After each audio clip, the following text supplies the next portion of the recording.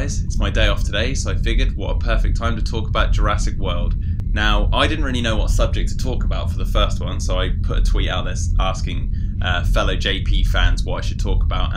So the first one is from Owen Pratt 93, and he or she, I don't know who it is, said, "The soundtrack please," and I'm assuming that you want me to talk about my thoughts on Michael Giacchino's score.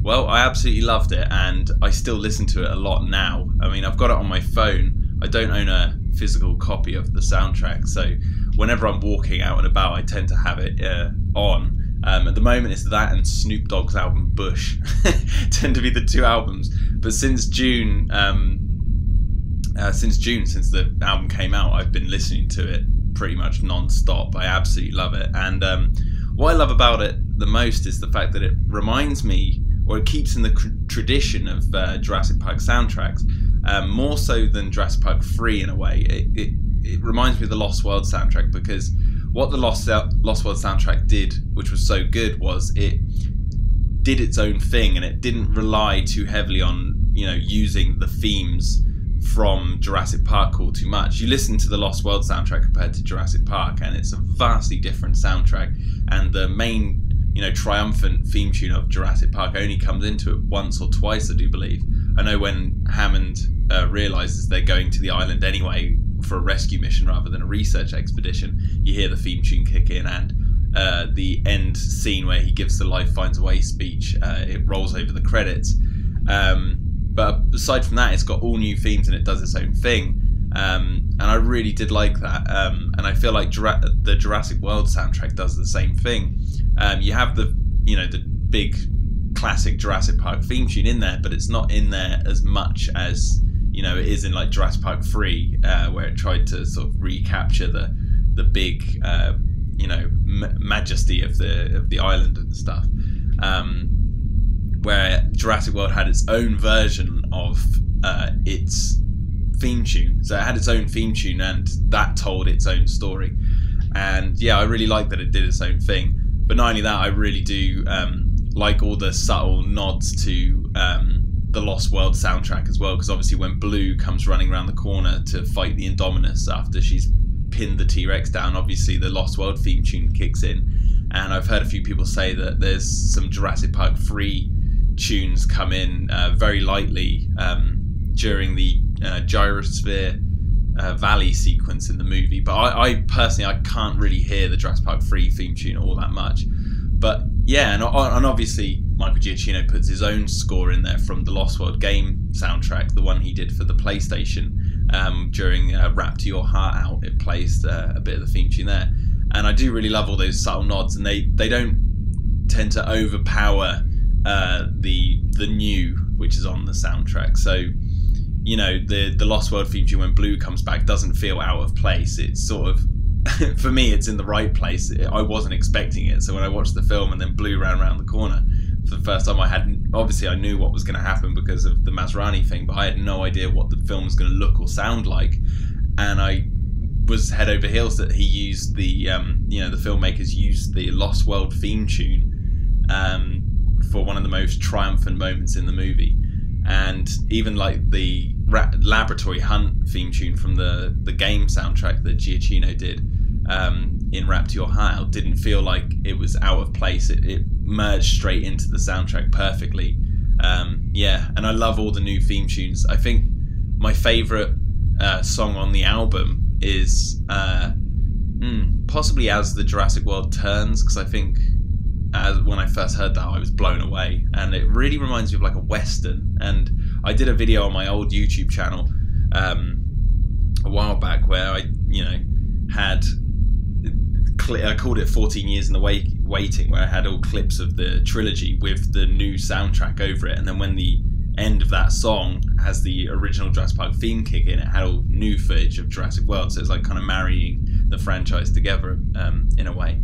And I think I do really love that track, and I really love the theme tune when during the Indominus Rex track, when it's breaking out, and in the film is when Owen is running through the paddock with the feet, following behind him, and the music does this sort of like dun dun dun dun dun dun dun dun dun dun dun dun like that, and I just love it. It sounds so epic and powerful, and when I've got my headphones in and I've just got the bass up and everything, it's just kick-ass. So that's my thoughts on the soundtrack. I love it, and admittedly I prefer it to the Jurassic Park 3 soundtrack. I do like the Jurassic Park 3 soundtrack, but I prefer the Jurassic World one, and I actually do believe that you know, I've listened to the Jurassic World soundtrack on its own more than any of the others, which is strange to think, because I own them, but I haven't found too many times where I've sat down and listened to the albums as much. I mean, I guess if I downloaded them, I would be listening to them out and about.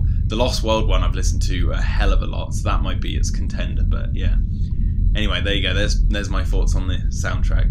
And finally, Mike Butler asked. He wanted me to talk about the control of the Raptors and the change of dynamic from Jurassic Park a la Blackfish. So I'm guessing he's talking about like how the Raptors are presented in Jurassic Park to how they are in Jurassic World. I hope that's right. I've talked about this numerous times on the Jurassic Park podcast that I'm a host of, Jurassic Cast, and there's a video, kind of a funny video, that is on Sick Triceratops' channel. Sick Trike's channel, which is called Muldoon is an Idiot, and it's a jokey video, but I do stand by what I kind of say in that. The best way to look at the change of the Raptors and the dynamic of how they handle the characters in the movie is to really try to picture them as animals themselves. The Velociraptors in Jurassic Park are treated really badly. Like, obviously this wasn't planned by the filmmakers, I don't think, from the outset. In terms of like when they were making Jurassic Park, they were obviously not thinking about Owen training raptors and stuff in Jurassic World.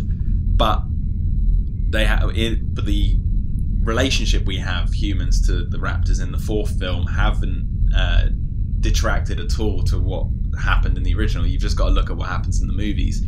And what I mean by that is, like, the raptors in Jurassic Park are treated really badly. They you know, the opening scene, we see them forklifting one through trees in the middle of the night, not strapped down, bear in mind, because it's running around inside that cage, you know, and there's all these lights and noise, and they're shoving it down, and they've taken it obviously away from the pack to feed it in this pen, and you know, they even feed it on its own away from the pack with a crane, you know, with the cow. And you know, for these animals that must be ridiculously confusing. And Owen states this in Jurassic World. He says that, like, you know, they're feeding the Indominus from a crane in its own paddock, and you know, when Claire says your raptors were born in captivity, he's like, yeah, but they've got social groups and they bond with each other and all this sort of stuff.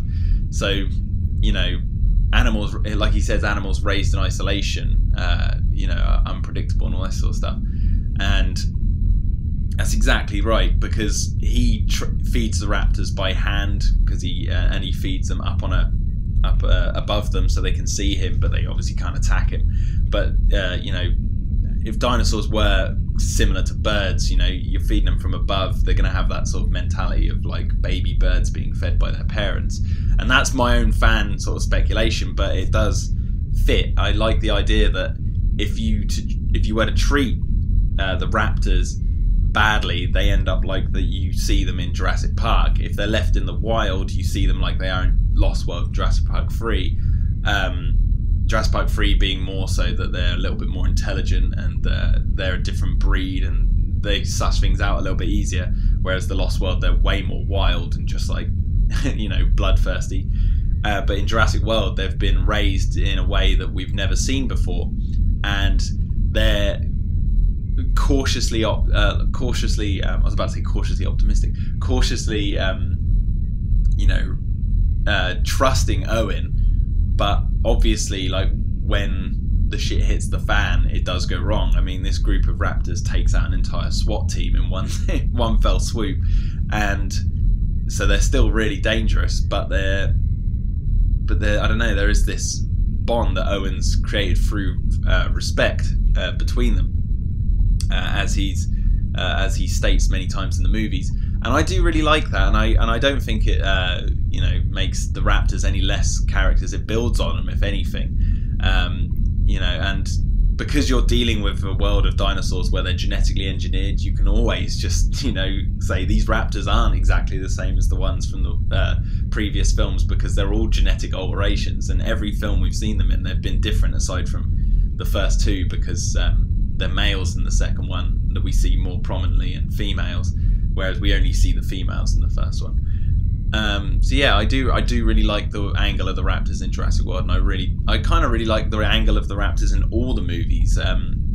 Jurassic Park 3 is the only one that's a bit iffy, but that's only because, you know, you've got the ending where they pick up the eggs from the humans and then walk away. They don't even like punish the people for taking the eggs or anything like that, and I felt that was a bit weak, but I kind of like the whole matriarch kind of angle they were going for in Jurassic Park 3 with the lead, sort of a female leading the pack, which I felt like could have been developed a bit more, but I guess that's it. But yeah, something I've always liked to see, and I wrote this in my fan script years ago, is I've always personally liked to have seen what a raptor would be like if it was kicked out of a pack and it was a rogue. And I wrote one where you only ever see, in my fan script, you only ever saw one raptor in the entire thing, but it was like all scarred and like absolutely mental because it's actually been surviving on its own and surviving against all the odds without a pack. But then I guess that's what the Indominus kind of is. It is like a raptor without a pack, but an absolutely giant one.